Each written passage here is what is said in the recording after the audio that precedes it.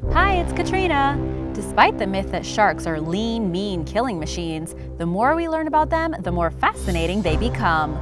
From advanced problem-solving skills to making friends, here are 8 fascinating shark behaviors.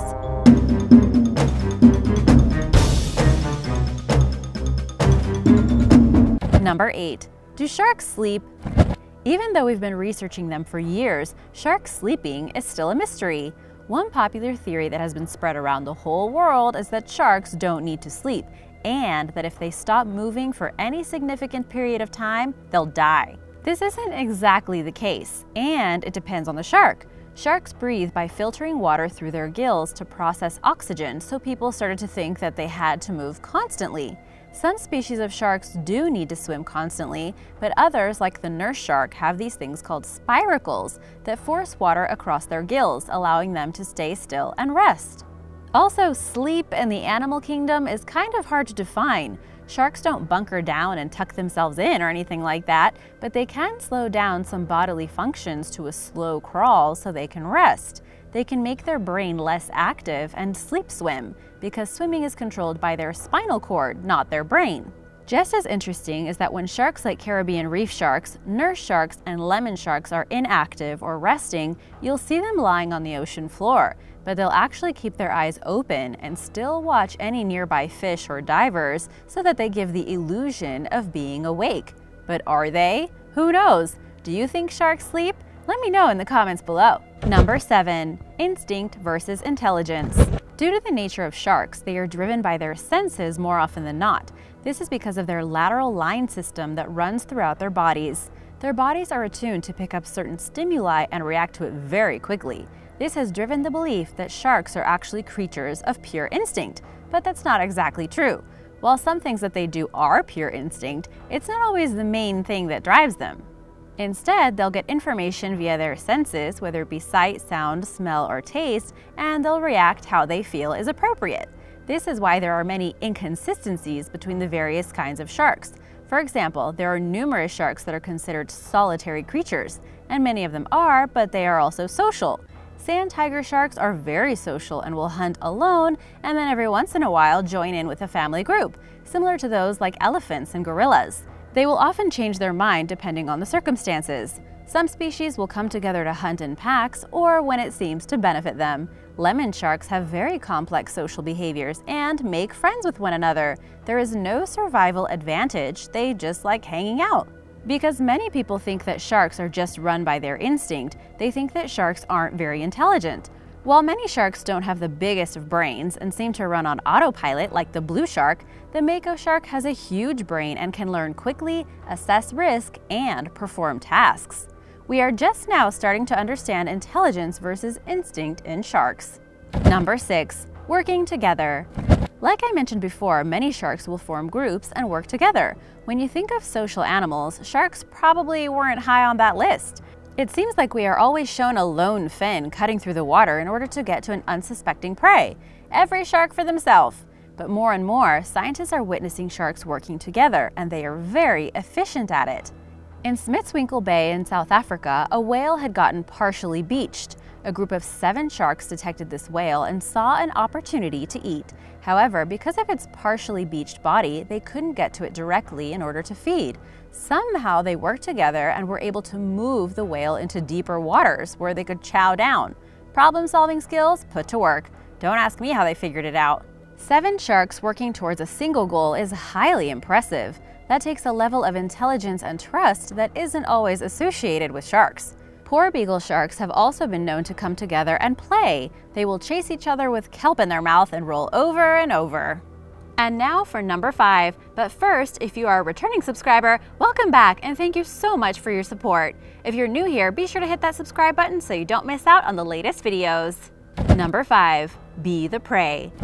Sharks are the apex predators of the oceans, especially the largest ones like the great white, tiger, and bull. But if you look at these sharks and then study their prehistoric past, you'll realize that they weren't always this way. Some of them had to evolve in order to become the fierce and efficient hunters that they are now. A great example of this is the mako shark. Mako sharks love to eat bluefish tuna, which is a very fast fish. Scientists believe that after struggling to catch the bluefish tuna, the mako shark started to adapt its body so that it would be more streamlined and fast like its prey. When a predator and prey begin to have similar genetic traits over time, this is called convergent evolution. This form of evolution is one that can be started by both predator and prey alike. They'll notice the traits of the other and then start molding their body like them. In the case of the bluefish tuna and the mako shark, both of them now have centralized muscle structures. This has been likened to pistons, which help propel both fish and shark in ways that other fish just can't do. This is why the mako is the fastest shark in the ocean today. The mako also uses its tail very effectively. Its shape, which is more crescent-shaped than other sharks, allows it to cut through the water easier, thus making it faster. This difference in shape also allows for more straightforward movement, making it even more like a missile. To learn more, be sure to check out the video on mako sharks when you finish this one. Sharks and dolphins have also developed similar genetic traits because they are both made for speed in the water to catch prey. For a shark to know that it needs to grow and then force its own evolution is incredible on numerous levels. Number 4. Best hunting strategies. A big misconception about sharks is how they kill prey. Many people think that because of their sharp teeth, powerful bodies, and aggressive behavior, that they just go after something, eat it, and be done with it. But that's not true. Their behaviors are much more refined when it comes to how they hunt. For example, while they can eat during the day, they prefer to eat at night when fish aren't expecting them to show up. In fact, it's well documented that sharks have many strategies for hunting depending on the species. After all, they are apex predators for a reason. Some will beat their prey with their speed and just grab them once in range. However, the great white shark and the angel shark will actually use ambush tactics to get their prey. At times, they'll ram their prey to stun them first, then grab them. Or, as makos and great whites have shown, they'll ram from below, grabbing the tuna, fish, or seal and lunge out of the water, then slam them down on the surface of the water in order to stun them. But sharks also know how to do their hunting effectively. They wait to use certain strategies so that they won't lose too many calories, which they use to travel incredible distances. So as you can see, they aren't just vicious hunters, they're calculating ones. Another amazing case that was caught on tape was when a humpback whale carcass appeared on the shore of Ponta, Mozambique. It was washed up on the beach, and over 60 sharks of various species, including dusky, tiger, and bull, took turns ripping hunks of meat out of the whale. One of the tiger sharks also beached itself to keep eating, but a large wave came along and the shark was able to return back to the water. Number 3. Migration patterns. Most sharks migrate using electroreception to go to warmer waters, follow schools of food like fish, seals, and whales, and mate and birth their pups. Most sharks, except great whites and makos, are cold-blooded, so they have to migrate to the south in winter and north during the summer to stay within the necessary temperature range. Thanks to tracking devices, we know great white sharks will migrate from one feeding ground to another and travel around 2,500 miles in open ocean to get to where they need to go. They will swim and drift dive, which is when they stop swimming and their momentum carries them forward and then they drift downward, like when you're on a bike and pedal really hard and then just coast. Other sharks won't really migrate that much at all, for example the nurse shark and the bonnethead shark, which will stay in a range of about 160 kilometers. Sharks will return to the same breeding grounds year after year to protect their young from predators for a little while, usually shallower, warmer waters where they can't become an easy meal. I have some good news for you. After several decades of decline, numbers of great white sharks in the North Atlantic are finally increasing, and a shark nursery has been found near Montauk, Long Island. Number 2. Glowing sharks. Bioluminescence is nature's way of giving living things the power to glow in the dark. There are two kinds of shark that were discovered recently that have the ability to glow. The first is the aptly named lantern shark family, and the second is the kitefin shark. Most fish bioluminescence by using their light organs, photophores. However, shark luminescence works in a different way. They emit light from photophores, which helps them camouflage themselves and communicate with each other. The lantern shark is able to control the amount of light it emits, and it can emit just enough to make itself blend in with its environment. The light from the ocean's surface would cause any creature caught in it to make a shadow or a silhouette.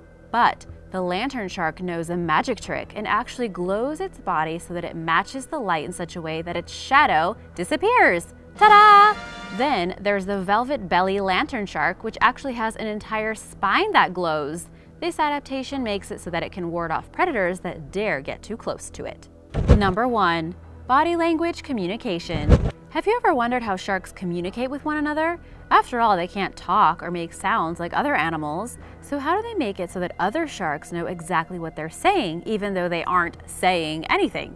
The answer is that they are very talented at communicating through body language. Sharks have learned a very intricate and detailed way of communicating by the way they move their bodies. For example, if a shark wants to look strong and imposing, they'll stiffen up and open their mouths, or they'll arch their backs to seem like they're in an attack posture. They'll also swim in certain ways to help show that others are in their area or domain.